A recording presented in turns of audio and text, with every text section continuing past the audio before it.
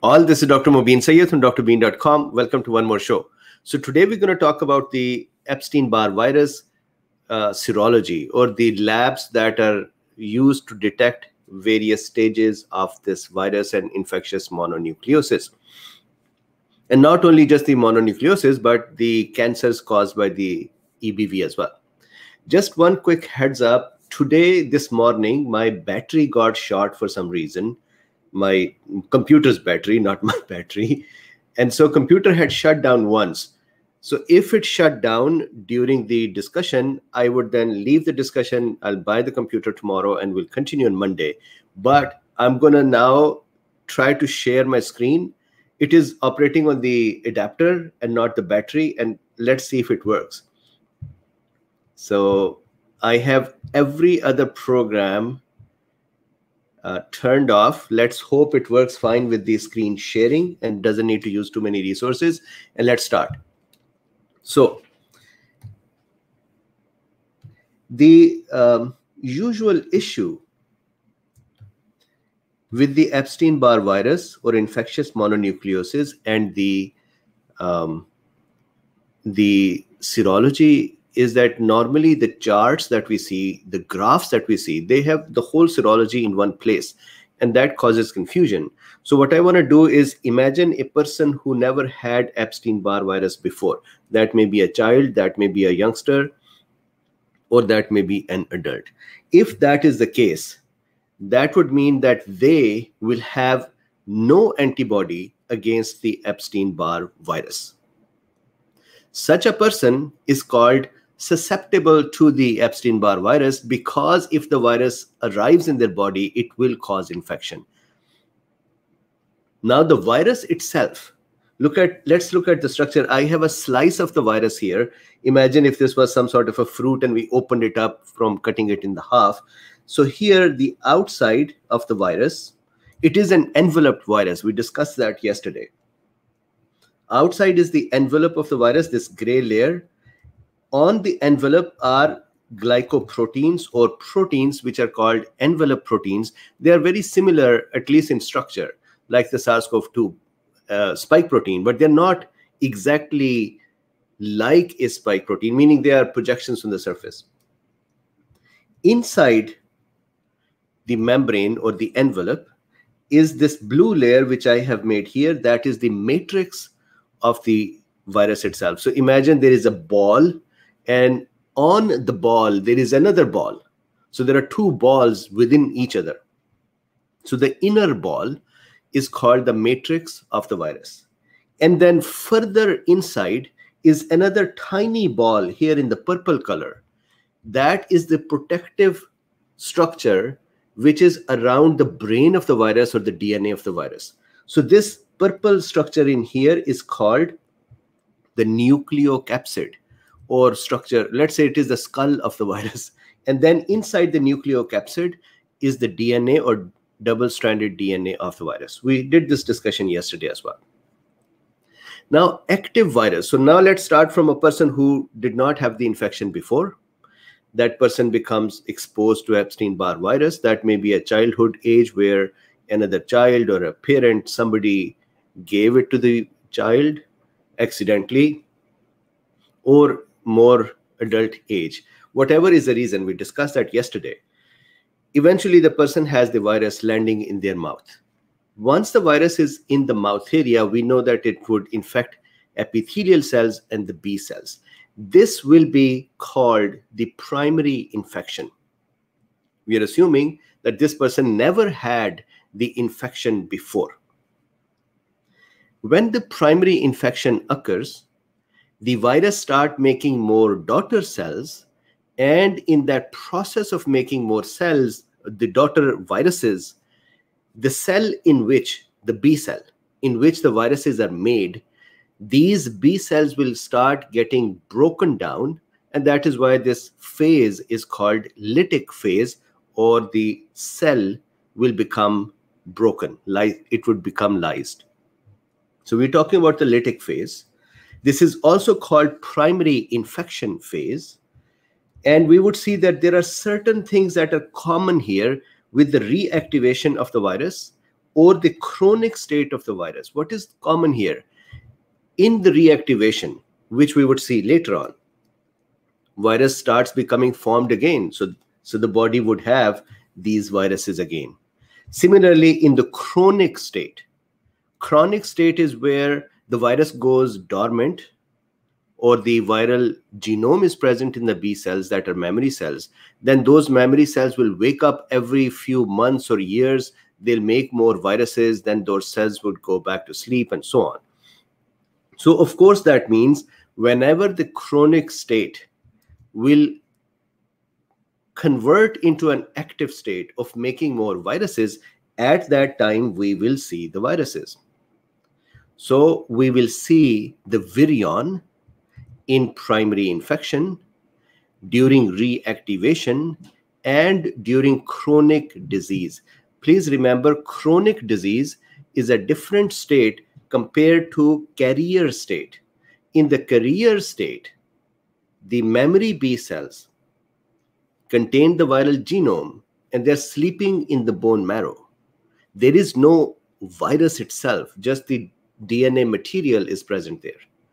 But in chronic state, virus goes into the DNA state, meaning its plasmid is present, or episome we call it, is present in the B cell nuclei. Then it becomes activated every so often, makes more virions. Then it goes back into the previous state. So chronic is an interesting activation, deactivation state. Okay. Now, why this whole discussion is important? When the virus arrives in our body, when we make viruses, our cells make viruses, our immune system starts making antibodies against the viral antigens. And the most important antibodies in the beginning will be immunoglobulin M. We know this, that B cells, from our previous discussions, we know that B cells will first of all start making IgM, immunoglobulin M. Immunoglobulin M is usually short-lived. May that be for SARS-CoV-2 or for this virus or some other pathogen. IgM will be made for some weeks and then IgM will go away. Then IgG will sustain. Now, when does the IgG itself start getting made? In some pathogens, the IgG would start second week, third week. SARS-CoV-2, the IgG starts right away. Similarly, Epstein Barr Virus or infectious mononucleosis, the IgG is started right away as well. So if we go down here, what are the antibodies we are making? As soon as the virus starts getting increased in our throat and our immune system starts attacking the virus and the virally infected B cells, our immune system will start making antibodies, and those antibodies are going to be IgM and IgG. And what are these antibodies against? They are against the nucleocapsid, this part, the skull of the virus, the protective layer around the DNA of the virus. That is nucleocapsid. We start making IgM and IgG against the nucleocapsid. In addition to this, the sick B cell, the B cell that got infected, that would start making heterophile antibodies. What does that mean? Imagine me for a second. I am a B cell who got infected by the virus. So I'm not a functional B cell. I am an infected B cell. And virus will trigger me to produce antibodies, whatever antibodies.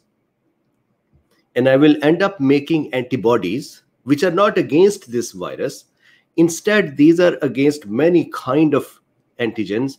And one important antigen they are against is sheep and pig red blood cells. That's interesting. And it actually is of our use because we can detect those antibodies in a patient's plasma by putting the plasma on sheep's red blood cells. And if the antibodies attack the sheep's RBC, then we know that this antibody is present in the patient's plasma. That means this patient's plasma has sick B cells. So that is called heterophile antibody. Why is it called heterophile? Heterophile antibodies are the antibodies generated by a B cell, not against the pathogen to which that B cell attacks.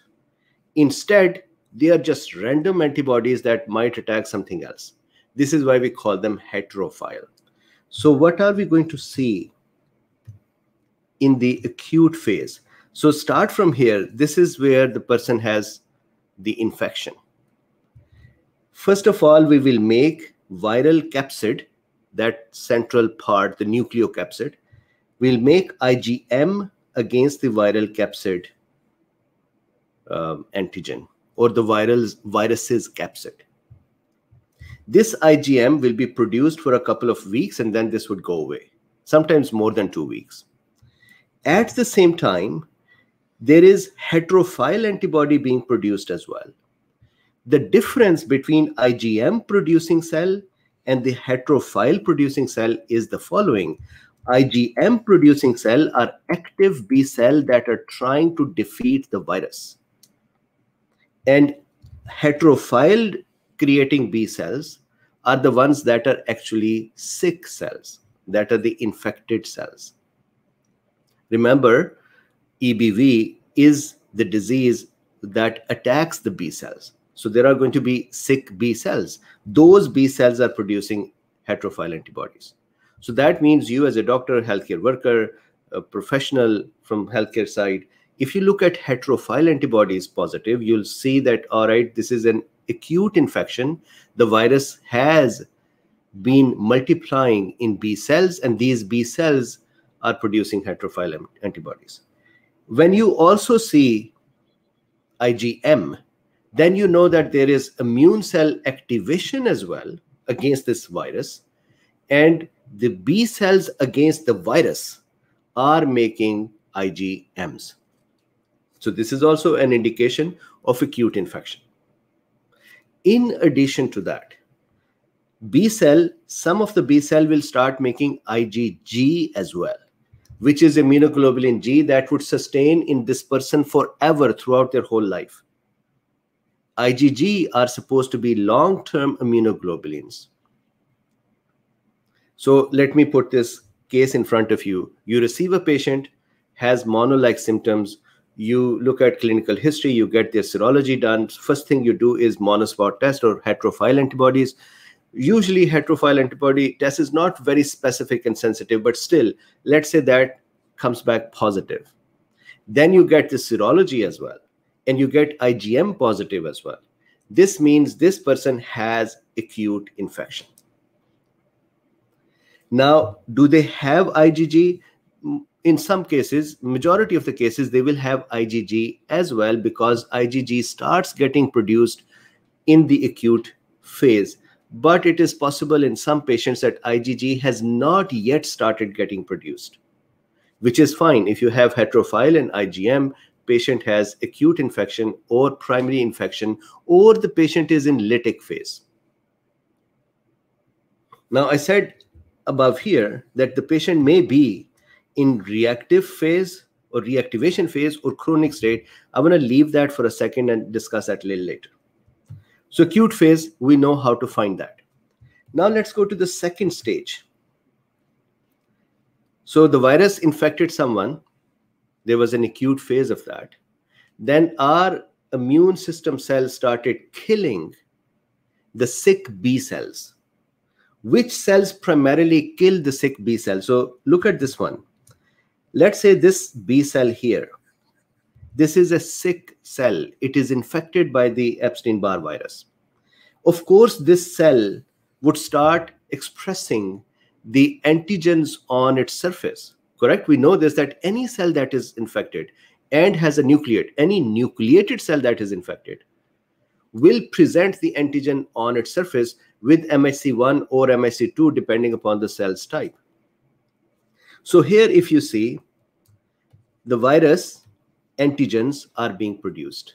What are those antigens? Let's just look at that for a second. This is a sick B cell. This sick B cell has this little red this little red episome or plasmid sitting in the nucleus of the B cell.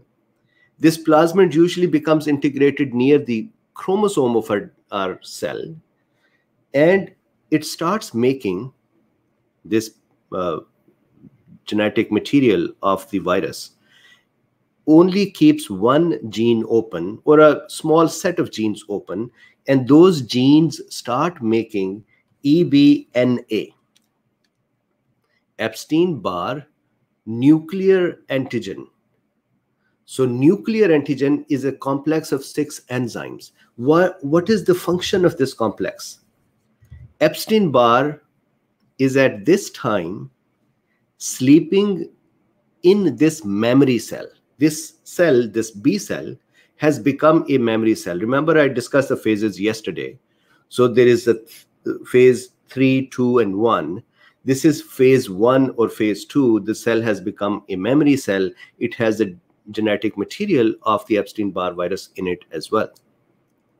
That genetic material of the Epstein Barr virus has gone quiet, and it is only making minimal number of proteins. Those proteins' function is to allow the virus genetic material to be duplicated every time the cell, the B cell, the sick B cell duplicates. So what are those enzymes? These enzymes are called EBNAs, Epstein Barr nuclear antigens. They are 6 enzymes, 1 to 6, antigen 1, 2, 3, 4, 5, 6. In addition to that, another 3 enzymes are made that are called late stage or latent MP enzymes. They actually appear on the membrane of the cell, the B cells, and they are proteins, so latent membrane proteins. They are 3, 1, 2, and 3. So a total of 9 proteins are still being made by partially active DNA of the virus. So when that is happening, the B cell that is sick is going to present these antigens on its surface. And we know that it will not present the whole antigen. It will break down the antigen into smaller pieces, and then the smaller pieces of those antigens will be shown on the surface. When these antigens are shown on the surface, the cytotoxic B cells, CD8 plus, I said B cell, CD8 plus T cells. Cytotoxic, this is T helper 1 pathway. Cytotoxic T cell will become active, and they will kill these B cells that are sick. So in the blood of the patient, we will see active cytotoxic T cell or CD8 positive T cells. These cells are also called Downey cell for the doctor who found them. Or they are simply called atypical lymphocyte. An atypical lymphocyte does not mean that they are bad lymphocytes. They are actually active lymphocytes. They are fighting and killing the B cells that are infected. And they would appear, these atypical lymphocytes would appear in the blood as well, and we can see them in the peripheral blood picture. In addition to that, of course, the T helper 2 pathway is activated as well. That would mean there are going to be B cells that will become active. They will also connect with this sick B cell. One of their own is sick right now. They will become connected with this sick B cell. They would look at EBNA antigen, and they will make antibodies against EBNA. So it could be antibody against EBNA 1 or 2 or 3 or 4 or 5 or 6 or all of them. But normally B cells start making a lot of antibodies against EBNA 1. And cytotoxic T cells start connecting with the antigen that is EBNA 3. So EBNA 3 triggers the cytotoxic T cells, and EBNA 1 triggers the B cells. So the result of that is that in patients' blood, the B cells that are active and that are making antibodies against EBNA 1, those antibodies can be detected. So now in this stage, This is a latent stage. This is a dormant stage. This is a stage where the B cell, sick B cell, is sleeping in bone marrow. You would see two things in patients' blood, possibly active T cells. Now, in chronic states, active T cells are not always present. If the B cells are sleeping in the bone marrow, you won't see atypical T cell. But if the reactivation occurs, or if acute infection occurs, then you would see atypical T cell. However, EBNA antibodies, EBNA1 antibodies will only appear when the B cells are sleeping. So whenever Epstein Barr virus is in a dormant state, in a sleeping state, in a phase 1 state, latent state, then EBNA1 antibodies can be seen. So that means if I go down here to the chart, in this chart, now we know that IgM was there for the acute phase, heterophile was there for the acute phase. These will not be here anymore. This is 4 months, 6 months, a year later. IgG will be present against the viral capsid because it will be present forever. And then this blue line here, EBNA, we are actually here or here in the latent phase. You would see EBNA antibodies. Why would we see EBNA antibodies and nothing else? Because we just saw that the virus is sitting in the DNA and it is only making EBNA and LMP proteins. So of course our body would only attack what is being made, and the virus is only making EBNAs. So we would see antibodies against EBNA. So to detect a latent phase, what would you see in the blood? You would see IgG against the viral capsid. That is always present. And you would see EBNA1.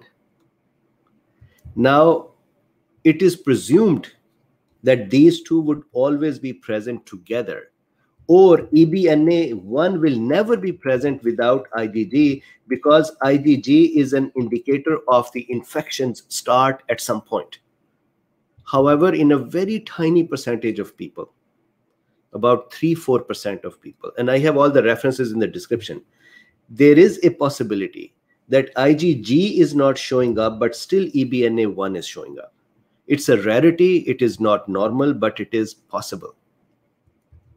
So how will you detect the latent phase? You would see IgG viral capsid positive, and you would see EBNA1 IgG positive as well.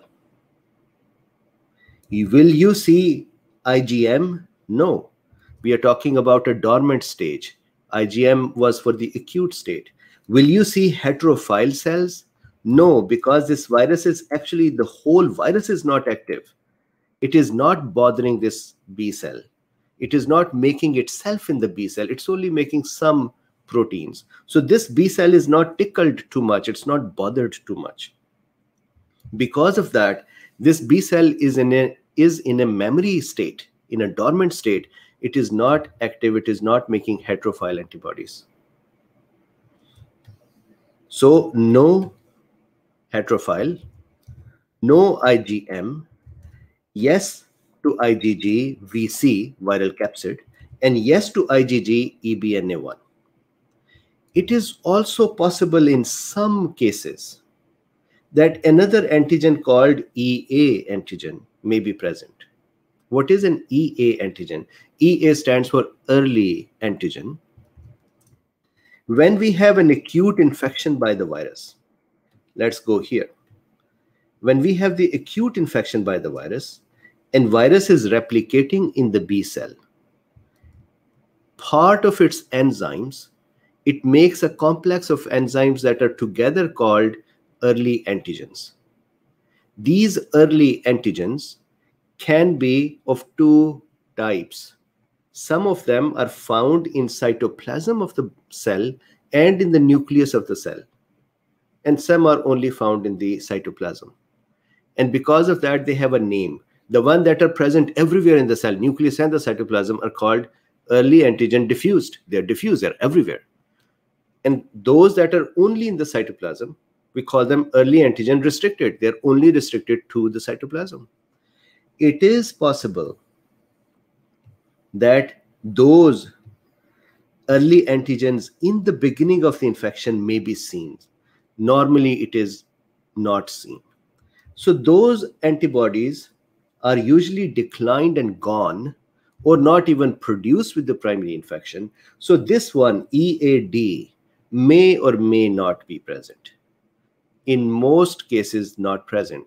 That means for latent phase, you are comfortable to say IgG VC and IgG EBNA positive. That is latent phase.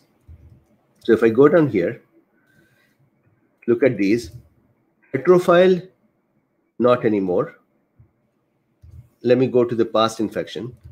Heterophile, not anymore. IgM, not anymore. IgG, yes. EBNA, yes. What does this say? This tells us that this person had the infection. Now the cells are carrying the DNA and they're sleeping in the bone marrow. So past infection. Now there is another situation where this cell, we discussed it yesterday as well, this cell gets the virus activated in it every so often, every maybe year, 2 year, 4 year, 6 months, some months. Virus becomes active. And what causes it to be active? In the chronic state, we do not know what causes it to be active. In reactivation, we know that other infections, for example, cytomegalovirus, for example, SARS-CoV-2 nowadays, other infections can activate the EBV. If that happens, we call that reactivation. But if the virus just reactivates by itself, makes more daughters, then goes back to sleep, then that is called a chronic state, where the virus is coming alive and going down and coming alive and going down. I'm using a loose term here, alive and down. But virus becomes active, makes more virions, then becomes latent again, then goes back in lytic phase, then goes back in latent phase. That is called a chronic state. In the chronic state, think about this. This virus, this cell is going to start making new virions. The plasmid is going to wake up. When it is going to make new virions, what is it that it is going to make? It is going to make proteins that are more than EBNA and LMP. It's going to make more proteins of itself to make the whole body of the virus. And one part of that is the early antigen. So if a person has early antigen present, viral capsid IgG present, and EBNA may or may not be present, mostly not present, and I'll explain why, then that can be a chronic state. And the question is why EBNA1 is not present. EBNA1 is a state, it is produced in a state when the virus itself is sleeping. When virus becomes active, it stops making EBNA and it starts making other things. But when it is sleeping, the virus, then it makes EBNA. So if EBNA is positive, that would mean the virus is sleeping. If the virus is sleeping, then that cannot be an active state. So in the chronic state, if you want to see if the virus is active but chronic, then we would have VC IgG positive. That means the virus was present. And then EA positive as mean that means the virus just became active again. And EBNA would be negative in most of the cases. In the reactivation, where the virus was present before, was sleeping, and now has become active, you may see this structure. If the virus has not become active, but was present before and is sleeping, then you would see VC IgG. That is an indicator the virus was present.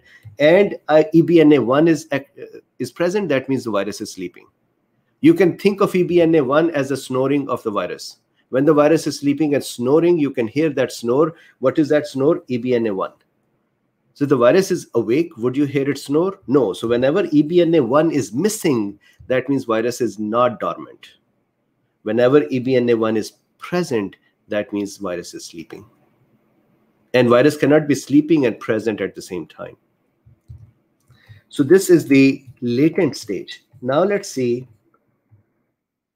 reactivation stage. So once again, what is the difference in reactivation and chronic state? Reactivation is virus continues to sleep in a person, never wakes up until something wakes it up.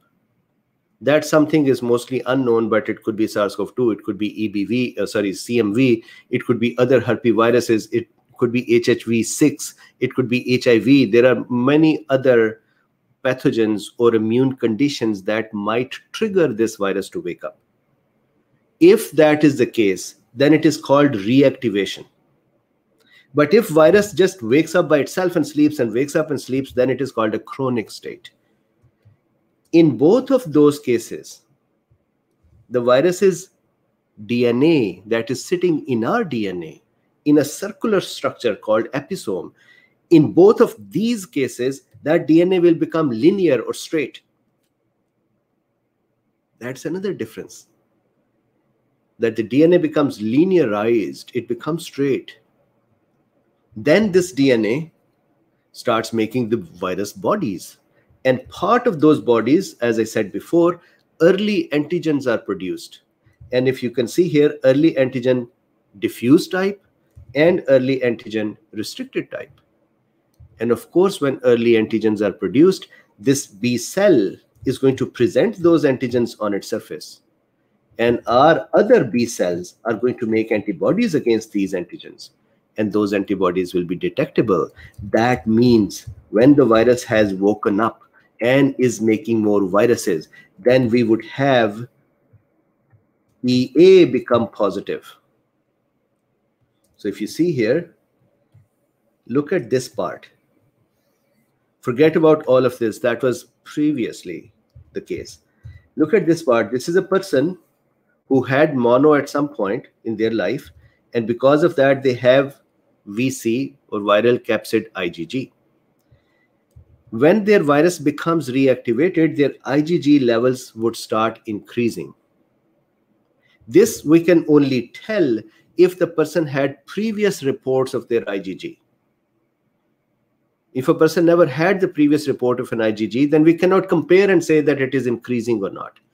Meaning we need multiple reports to see if IgG is going up. If it is going up, IgG, and EBNA going down, virus was snoring, sleeping, and now it is waking up. So EBNA, which is an indicator of sleeping virus, of course has to go down because the virus is becoming active. So EBNA will be going down, virus capsid IgG will be going up, and early antigen would start getting formed. This structure, this combination is indicator that virus has become reactivated or is in a chronic state, and within the chronic state, we are looking at the virus's cycle where it is active.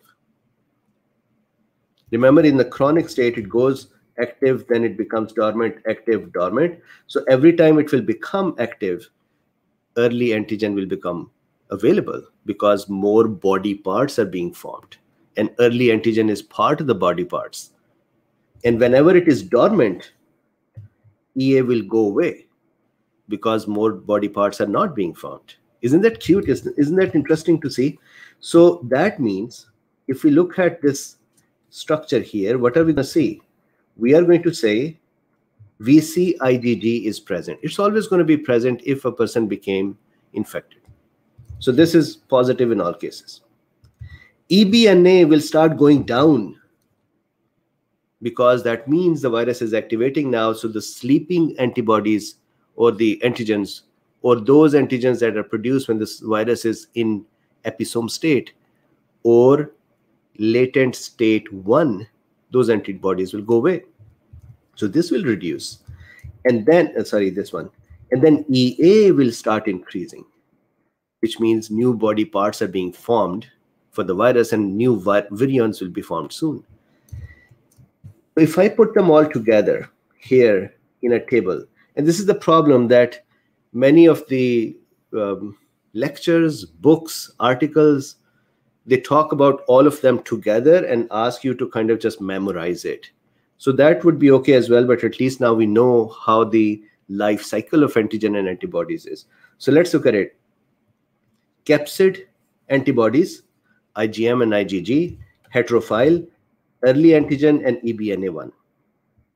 If nothing is present, no antibody, then that means that person is called susceptible, meaning they might get infected if they are exposed, but they never were infected before.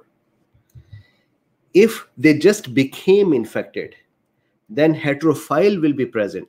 Heterophile's presence means the person became infected for the first time, and this is a primary infection.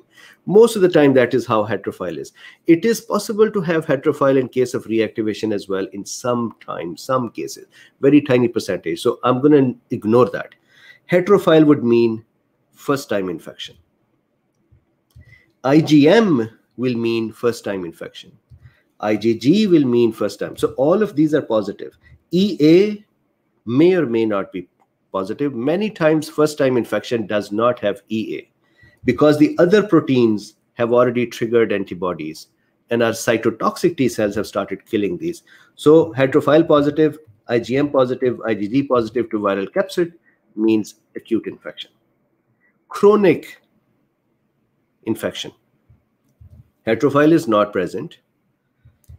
IgM is not present. IgG is always present in all states. EA is present. That means upward cycle, activation cycle of the chronic state. Then past infection. Patient had the infection or activation, but at this time, the virus is in episome state or latent phase 2 or 3 or sleeping. What does that mean? Heterophile, nothing. IgM to VC, nothing, viral capsid. IgG to viral capsid is always present. EA, negative because new body parts are not being formed because the virus is not active. And EBNA is positive because the virus is sleeping and it is making the sleeping antibodies, antigens. Reactivation. It was sleeping, it woke up. IgG positive, it's always positive. EA positive, new viruses are being formed. EBNA positive, it was sleeping and it is waking up. And ideally, this would start going down, this would go up, this would go up. So that is the infections detection. Normally, if EBV is also associated with Burkitt's lymphoma or other lymphomas, usually you would also observe IgG positive, EA positive, and EBNA1 positive. We would talk about lymphomas at another time, but this is what we have. Now, there was a question that was asked yesterday. That was asked yesterday, and that was, it can get this video taken down, is it possible that ivermectin helps with EBV, Epstein Barr virus? And I wanted to do a separate talk, but my machine, as I discussed, is going down. So let me just put a little summary here, and if I get a chance, I'll do a separate talk today or Monday. The Epstein Barr virus can act as a stimulatory system for the B cell. The B cell to which it infects, as I had said yesterday, it kind of tickles it. We would call it constitutional signaling. It can use, it can hijack, it can trap the cell's activation mechanism and trigger that. Normally, that activation mechanism, B cell activation mechanism, is used by T cell to activate the B cell. Remember, T helper 2 cells activate B cells. How do they activate? They connect with the B cell with CD40 proteins. And when they connect with the B cell with the CD40 and they stimulate the B cell, inside the B cell, nuclear factor kappa B and JAK-STAT pathways are activated. This secondary signaling mechanism. Imagine if you ring a bell on somebody's house and somebody from inside comes in and to the door and says, "Who's there?" So the inside, somebody who comes to the door is nuclear factor kappa B or K beta and the JAK-STAT. Epstein Barr virus, without any T cell, without anybody pressing the doorbell, it actually acts like a naughty child who presses the doorbell internally. Imagine if you are trying to, bother your parents when you are young, and you go outside and you press the doorbell and then close the door and come back inside. And now parents are outside trying to see who just rang the doorbell. That's what it does. And what it does is it activates the nuclear factor K beta and JAK-STAT pathway, which then causes the B cell to be active without T cell asking it to be active. And guess which medicine blocks this pathway? Nuclear factor K beta and JAK-STAT. Ivermectin blocks it. So that means not only COVID long haul state that may be because of EBV reactivation, but EBV itself, mononucleosis itself, or the chronic state or the reactivated state, will benefit from ivermectin, at least from a mechanism point of view. So this is the discussion. This was a question yesterday. So I wanted to make sure that this question is answered because many folks said yesterday in comments that, hey, I've been suffering with this mono for years. Somebody actually said for 40 years. And I wanted to make sure that I mentioned this. So I'm going to come back live again in a second. It looks like my computer is holding up and I would draw it for you. But if I could not come up, then at least know that, yes, it would help with mono's acute or reactivation state or chronic state, even long haul state. So I'm going to hang up now. Please do me a favor. Please, if you like this work, like, subscribe, and share. And if you would like to support this work as well, then there are links in the description. You can use PayPal link to support it, or you can buy me a coffee, or you can be a patron. I'm going to come back live in a few minutes. Thanks.